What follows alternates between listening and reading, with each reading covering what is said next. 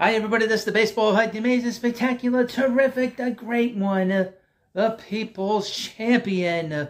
Your host, hi and welcome back to the Baseball Hut. Hopefully you like this video and hit that subscribe button. So we had a very interesting day on Sunday. Got about 10 days left now before we hit opening day. And now we're reaching basically the end of the line, the end of the road. No more rumors. We're going to get into all facts. And apparently the Mets owner Steve Cohen was at Mets camp today. And he had some interesting things to say. I'm going to read you really some stuff from SNY.TV. A couple of things about a couple of these games. After yesterday's game, Mark Vientos was hitting 170. Now today, there was a big development. He had a big game down in West Palm, I guess. Hit a 3-run home run in the game. Just absolutely just destroyed a baseball. Or it was in St. Lucie, whatever. Completely destroyed a baseball. That's the one thing you're going to get out of him. He will hit for power. But we'll see. But then again, he's going to play. The Mets are going to play him. The Mets are going to play Brett Beatty. It's the one good thing that they did is they did not sign J.D. Davis. But here we go from SNY. Steve Cohen praises Mets pitching prospect development. We're starting to look stacked. We hadn't developed pitching in a long time. For the first time, it looks like we have depth down there. I'm just going to skip to where he is talking to the press. Now, as you know, or maybe you don't remember, when Steve Cohen took the team over, he talked a lot about building a very strong farm system. In the meanwhile, he signed a lot of big free agents, and a lot of people forgot or wanted to forget that he had said this. They all glom onto this 3 to 5 year plan of winning a championship. But he also said during this first press conference that he wanted to build a very strong farm system. And we're starting to see it. The Mets don't have an elite farm system, but they are building a very good one to where we're going to see everyday players here and pitching that's going to help them. And he talked about his plan and the Mets' plans here. And this has gone through how many GMs now and how many guys running the show. We're following a plan, and we've been very clear about our plan, Cohen said. We want to play our younger players and find out what we have, and I fully expect that's the way it's going to go. That's what we talked about this year. You saw this spring breakout game the other day, and for the first time, I'm excited about what we're building in the farm system. We hadn't developed pitching a long time, and for the first time, it looks like we have depth down there. We have 6, 7, 8 pitchers that could potentially be our next starters. And to me, that's exciting because pitching is so freaking expensive in baseball today. Mention that because he has spent a lot of money on pitching with Verlander and Scherzer. If we could start building a team where we have some young, fresh blood and then surrounded with veteran talent, that's a winning combination. You saw Brandon Sprout. He pitched great. I thought Nolan McLean, that's a new name that's come up. And it's kind of exciting. You've seen talent. We have Christian Scott and you've got Dominic Hamill. He had a great ad. It was one right after another. That's different, and that's something to get excited about. Now, a couple of things about some of the pitching that we're talking about here. Brandon Sprout and Nolan McLean last year were drafted by Billy Epler. Billy Epler's drafts are going to be very much judged now. What the result will be, obviously.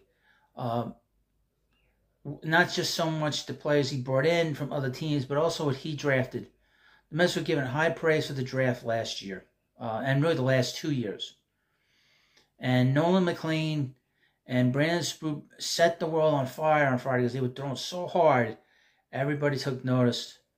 Now, in this comment, he mentioned Christian Scott and Dominic Hamill. They were both drafted in the 2021 MLB draft. And they are products of the Zach Scott front office. Zach Scott, we hardly knew yet. But he brought in a lot of interesting arms that are just starting to come to this bubble up to the surface. Another pitcher that hasn't gotten a lot of talk about, and that's Calvin Ziegler, who might be better than those guys are. And he hasn't pitched much in the minor leagues for the Mets. He was also a guy drafted out of the minors those years. But really, we're going to get a good sense of what kind of baseball guys we had here prior to this all this craziness that happened with Zach Scott and this whole thing with Billy Epler.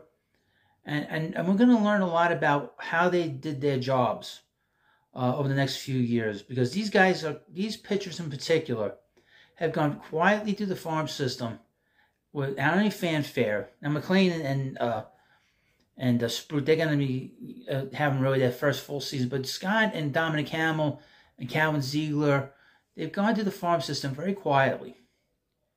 Especially Scott. Now, Scott has sort of burst onto the scene, but Hamill's been very kind of quiet. No one talks much about Ziegler. A couple other names in this article, they mentioned Blade Tidwell and Tyler Stewart. They were both drafted in the 2022 draft. We'll see how they are. Those guys are very highly regarded. People really love the arms the Mets are developing. Just an aside, I mean, the Mets have a very interesting positional group in terms of prospects. The Mets are very strong at catcher, as you know, and the Mets are very strong in middle infield.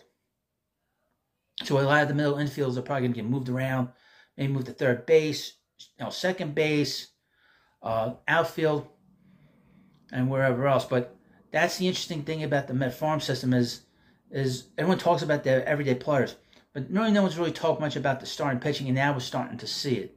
So this has been a very fun time. I love talking about when I was watching the game on Friday. If you've been following this channel and you've been following the Prospect Hut, watch the Prospect Hut. I'll put the link and go and subscribe to it. I've talked a lot about all of these players that we saw on Friday. Now, some of them I didn't see because I was working. I got home around an hour into the game. But to see Dominic Hamill, I'm sure a lot of people were excited to see him.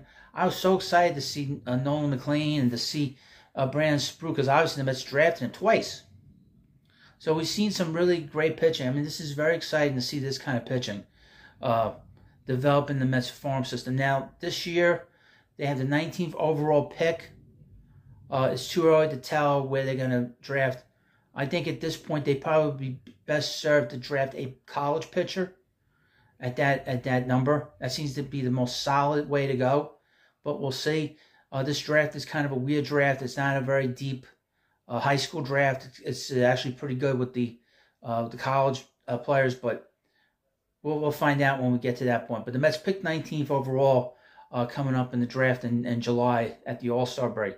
But, seeing this pitching, this is part of what the Mets are trying to do, is build a strong farm system so where they're not spending millions and millions of dollars for these old pitchers and they break down. Kodai Senga is another example of that. I mean, he pitched a lot of innings in Japan, and in the second year he's dealing with an injury. Hopefully, he'll get this extra 7 to 10 days and be ready to get started up again. But you let me know what you think about this video, and of course, we'd love to hear from the owner of the Mets. He comes across as a good guy. I don't care what any of the scumbags on Twitter say, and what the assholes at WFAN say from moment to moment, because they're trying to work for Barstool Sports and help them out. And of course, this is the greatest Mets fans channel on YouTube today, and thank you for watching. I'm not joking. We had a lot of fun here. And of course, we're going to have a lot of fun this season. Every season is fun. Don't let anybody tell you otherwise. If you can't enjoy baseball, considering all the stuff that our world is going through, then there's something really wrong with you. But if you subscribe, you're the best. You're the best. Unbelievable.